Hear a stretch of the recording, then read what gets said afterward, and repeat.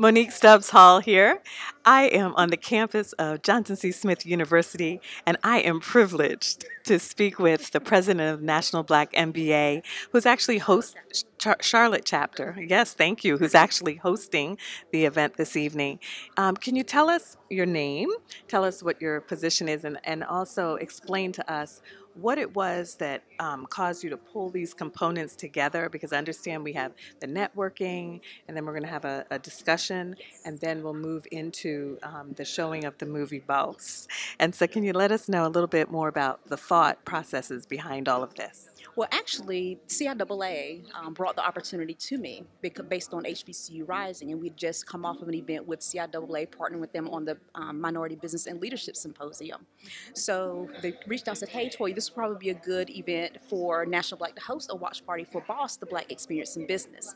Just understanding, hey, that we have a growing number of entrepreneurs in our membership.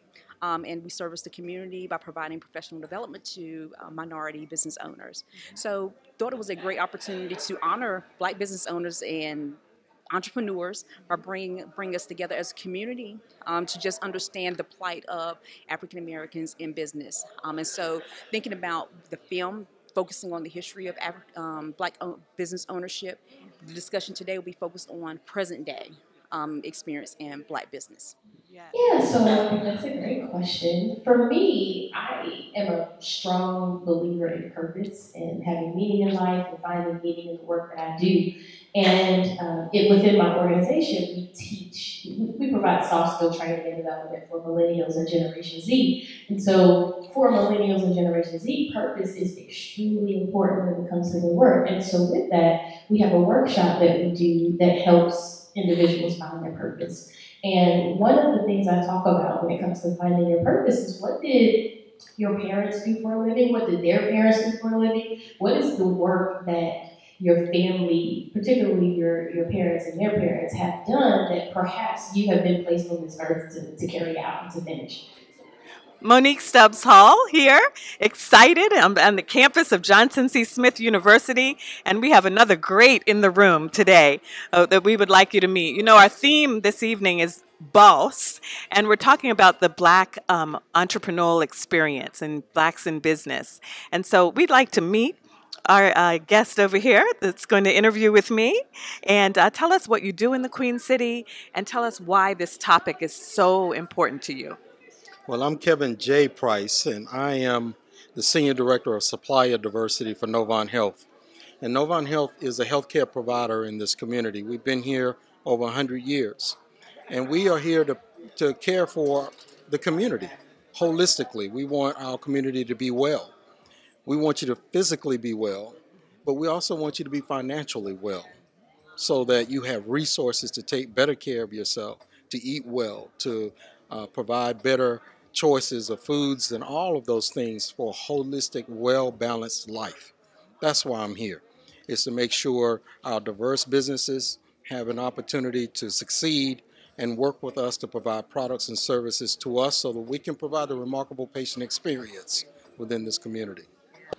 So in my world, there are two large networks. There is the National Minority Supply Development Council Network, and Dominique is here as leader of Carolinas, Virginia Council. And there's also the Greater Women Business Council, which is under the Women Business Enterprise National Council, which certifies women-owned businesses as well. They operate differently from one another.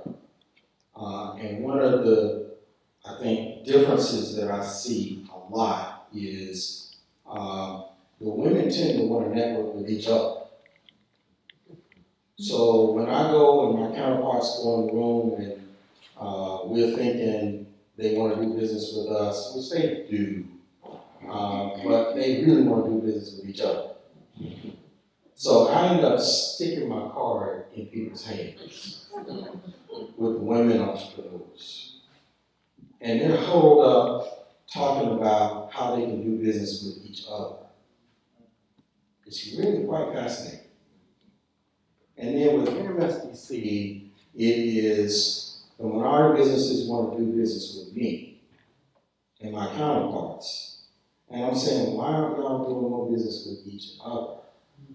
Let's reinvest in each other and rise both together.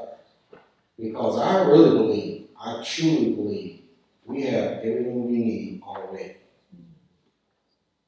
So if there's anything I'd like to see going forward is whether it's in contracting, I press my general contractors that are minority and women. Are you doing business with other minority and women-owned businesses as subcontractors? It's not all about you. I need to make sure this money is going downstream because those folks also will be potential patients, and I need them to have resources to pay for care too. Y'all follow that? Mm-hmm. And the same thing goes for other specialties as well. I really need you to come to us with more of a value add. So the new thing that I'm hearing with my counterparts is more around economic impact. So a lot of corporations are talking now impact within the community. You all have heard some corporations talk about job creation, right? Well, I'm existing in this community because I'm creating 1,000 jobs in this community. So you should love me for that. Well, we want to cascade that down. We're not just creating 1,000 jobs as our corporation, but when you get beyond that and look at the supply base and those ancillary jobs that are created, make that a part of your narrative when you're talking with a corporation about doing business with them. That part of what we're here to do is create jobs that you can also talk about potential customer to those in your community as part of your existence. That's really important to us. So that's where I see this going, is more around economic impact.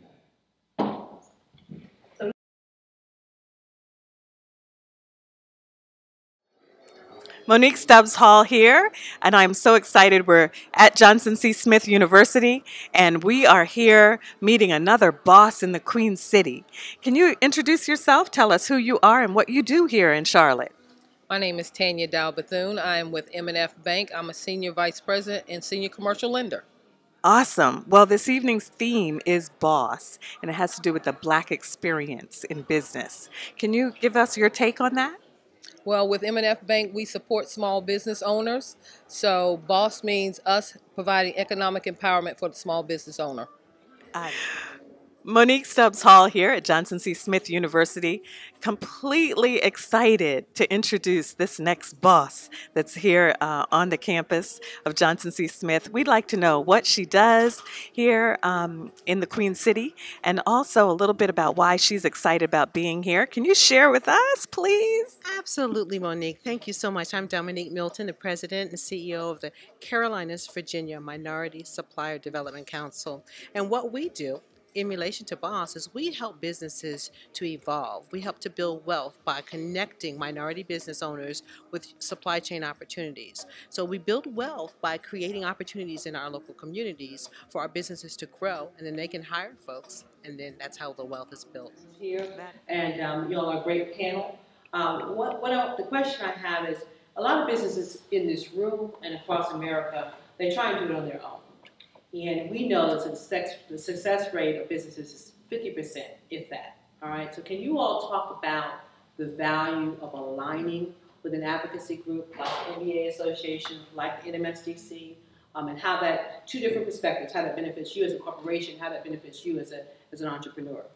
Well, I can talk about that. Our success is really a product of the CBMSDC, the council, the chamber, the National Black MBA. It's the old adage, a lot of people need to work, not own your business, in your business, but a lot of times own your business. So, for example, there's a different part, every time your company grows, your company changes. So, who we were in 2012 isn't who we are now. So, it's going to take a total different company.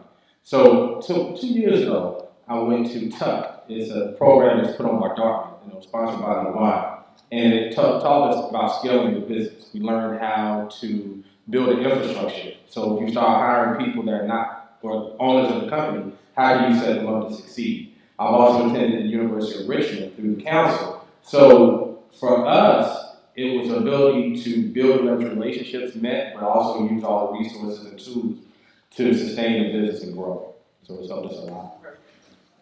Monique Stubbs Hall here at Johnson C. Smith University. We are so excited today about this event. And who do we have here? Please introduce yourself and tell us what you do here in the Queen City of Charlotte. And why are you excited about today's event? I'm Monique, Eric Watson with Kaleidoscope Group. We do diversity and inclusion, full service consulting, and excited because this is about Black people doing business in a community that is needing and deserving of our services. Absolutely. We know the title boss indicates many different things. To you, when you hear that title in relationship to what we're about to see, what does that mean to you? You know, in the entrepreneurial spirit, I think we're all our boss. Whether you're an entrepreneur, you got to be in charge of what you want, what your passion is, and what you want to achieve. So, boss has a lot to do with how you're driving, your own personal life. I really appreciate you guys coming and sharing your thoughts and ideas and insights. My name is Manuel Campbell, Executive Director of Inspire Community Capital. And my question is really around, what do you do in the meantime? While you're scaling, and we're talking about these great opportunities that present themselves, what do you do in the meantime as you're trying to grow your business? And before you get to Novant, and before you get to a point where now I can go to M&F Bank and have this opportunity for this great fund that exists, because I have to survive, I got bills to pay, I got responsibilities. So my question is really around, what do you recommend for people in the meantime? It takes. And when you get where it takes, still, you're broke. Yeah. You're still broke. Because once you get to that, that's where, once you make that money, most people, that's where they go broke because they think they have the money. Mm-hmm. So you have to really get to that level and keep that mindset of, like you said, living below your means. But once you get that money, you're still broke. And reinvest it to multiply your money. Most of us, we get it, but we don't know how to multiply it. So how do you multiply your money? And surround yourself with people that can teach you how to multiply it. And if you're spending it, you're always going to be doing whatever it takes. So that's my.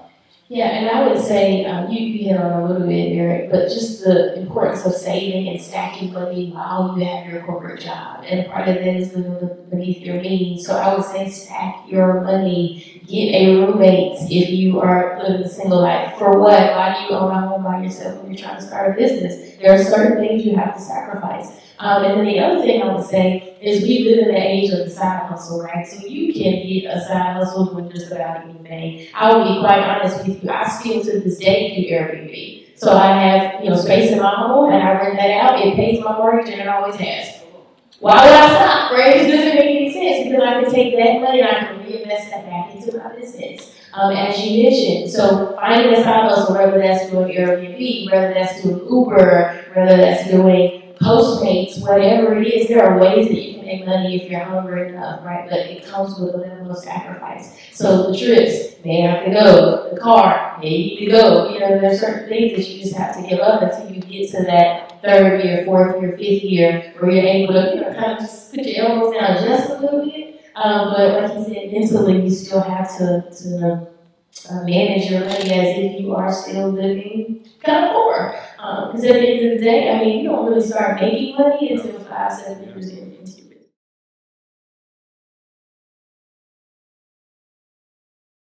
Monique Stubbs Hall here on the University campus of Johnson C. Smith University.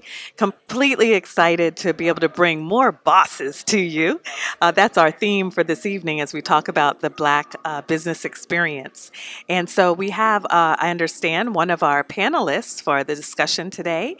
And then what we'd like to do is for you to introduce yourself, tell us what the name of your company is and what you do, and we'll get that from you as well. And tell us why you're excited about this event this evening. My name is Donovan Everett, and I'm president of DA Everett Construction Group. And I'm actually I'm going to be a panelist for tonight, and excited to be here to share our story, my story of growing a business from where it was and where it is today, and share that experience and hear other panelists talk about their experiences and what they're bringing to the table today to share what they're going to share today. So. Awesome. And I understand that you're not here local in the Queen City. You are in North Carolina, right? What part? Yeah, we are based out of Raleigh, North Carolina, but we actually have construction projects here locally in Charlotte. So we've worked around the Charlotte area. So we cover all of North Carolina, but we're headquartered in Raleigh. Okay, well, we're excited that you came down to the Queen City from Raleigh. Yes, thank you. And your name, please. Wendy Nixon. I'm Vice President at DA Everett Construction Group, along with Donovan. Awesome. And why are you excited about this evening? Yeah, just to hear how different companies have grown, and like Donovan said, he's on the panel, and just wanting to hear him, how he's sharing his story of how he started the company, and hopefully people will be motivated by that, and just hear his story as well. Okay, and it's always great to have great support. And so I know you're excited that she's here as well to enjoy the evening. Well, thank you all so much, and you all have a good time. Thank you so much. All right.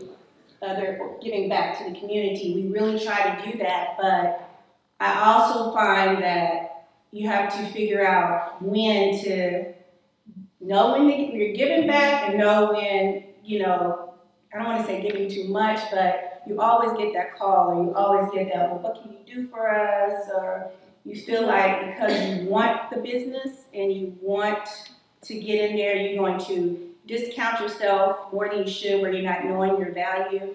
So how do you get to the point where you say, okay, I know I'm new to this, and I will put myself in situations where I will offer my services to things I'm passionate about and places that I know that I want to be in that building, but also say, but I'm still a business, and I have bills to pay too, and I'm here to make money, and I can't always discount. But then you have that anxiety. Okay, now since I'm not giving you a discount, am I going to get the discount? So how do you get to that point where you kind of know your value, do what you can to try to support, but also know your worth to do that?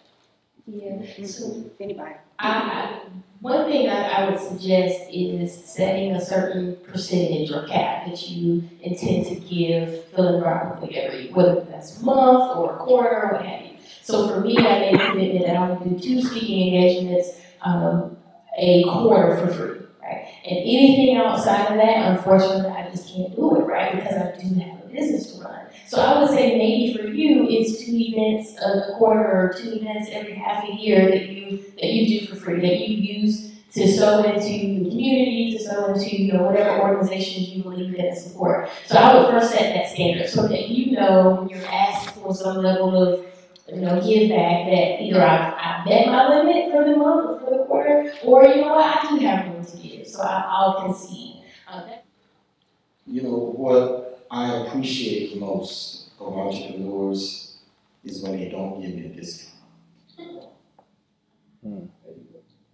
If you come to me and you say, this is my price and I believe it's competitive, and then you step back, because this is my baby.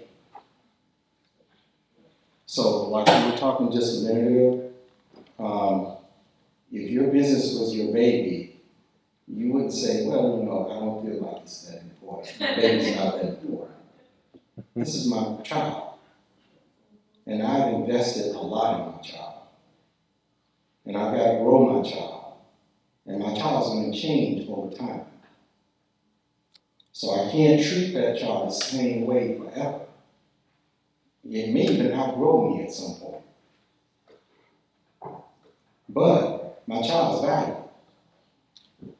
Now, I can invest in my kid, and then there are other things that I can do to give back to others. But when you come to us, give us a fair, competitive price. And then look at other ways of giving back, like volunteering and investing other ways. But I think it kind of diminishes the value when I see people give me a discount right off the bat. I didn't even ask for this. So all of a sudden you're telling me that you don't think you're as competitive. It's subliminal. So I'd rather you say, no, I'm going to put the fair price in front of you, and then let me push back from there. And I might say, well, I think you need to tweak your price a little bit. And I'm not saying you need to give me a discount. I'm saying you need to get more competitive. Do it that way versus just trying to give something.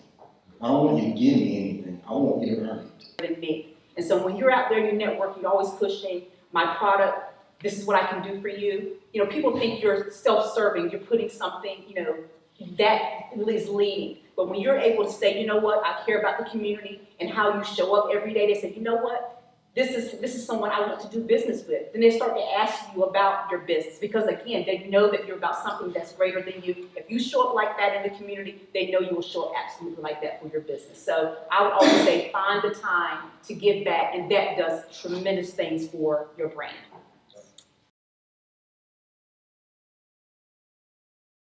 Monique Stubbs Hall here at Johnson C. Smith University, excited about this evening's event that the National Black MBA is hosting here on the university campus. And we have with us a boss in the Queen City, and we want to know your name, what you do here in the Queen City, and tell us a little bit about why you're excited about this event. Sure. So my name is Teddy McDaniel. I'm president and CEO of the Urban League of Central Carolinas right here in Charlotte. And I think tonight's very exciting. Anytime that we can talk about black business, it's an exciting time. The mission of the Urban League is social and economic equality for black people. And that includes asset building and entrepreneurship. So we got to expose young folks and others to the story of black business, and so we can inspire those in the future to do more. Monique Stubbs Hall here at Johnson C. Smith University. I am so excited to introduce you to some more bosses in the room. We are really excited about this event. It is the theme of Boss, or Blacks in Business. And so I'd like to get your take on that. Tell us your name and tell us a little bit about what that theme means to you. Okay. DJ Boss with Pinnacle Business USA, and just excited to just be able to just be in this energy. When we talk about energy, we're talking about black businesses that are doing something, that they're helping and aiding the community. One of the things that's awesome, myself as well as Veronica, decided to partner. We had two niche foundational companies that work very well together. So one of the things we wanted to do is create a partnership that not only fosters change, but it empowers. One of the things that we have learned is that in our communities, we no longer are disseminating information. So having a documentary like this to come that gives us hope, gives us power, and let us know that what we're doing currently right now is definitely working. So we're excited about it. Just being a black business owner is monumental, because the strides we have to make when it comes to funding, when it comes to marketing, those strides that we have to make. So for us, it's important to be able to showcase the great talents, the creative energy that we currently have as a nation and as a people. That's awesome. That's awesome. And the best part about this evening with the documentary is also the history, right? How do you feel about that? Absolutely. I think it's a wonderful opportunity for us to not only acknowledge where we are, but where we've come from. And so that's really the reason I wanted to come today, to really just pay homage to the history. Absolutely. Well, we are so excited to have you here. Can you give me your name as well? Absolutely. I'm Veronica Sutherland. I am the CEO of Advanced Practice Care and Flow Hydration and Wellness here in Charlotte. All right. Well, thank you. And we're so happy to meet you two bosses in the Queen City. Enjoy the rest of the evening. All right. I am so excited to be here at Johnson C. Smith University and to have the opportunity to do a little interview with you here. I'd like you to introduce yourself and tell us what you do in the Queen City of Charlotte. So my name is Raven Solomon. I am a keynote speaker on leadership and inspiration. I also am a new author, which I'm really excited about, and I own a training and development firm that teaches millennials and Generation Z soft skills.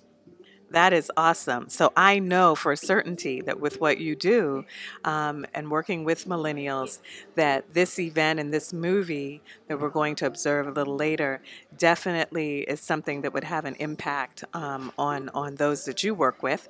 And tell me a little bit more about why you're excited about this Boss movie. Yes, I am super duper excited because as an entrepreneur, specifically an entrepreneur of color, I think it's important that we understand the history and where we've been in order to pioneer and make way for where we're going.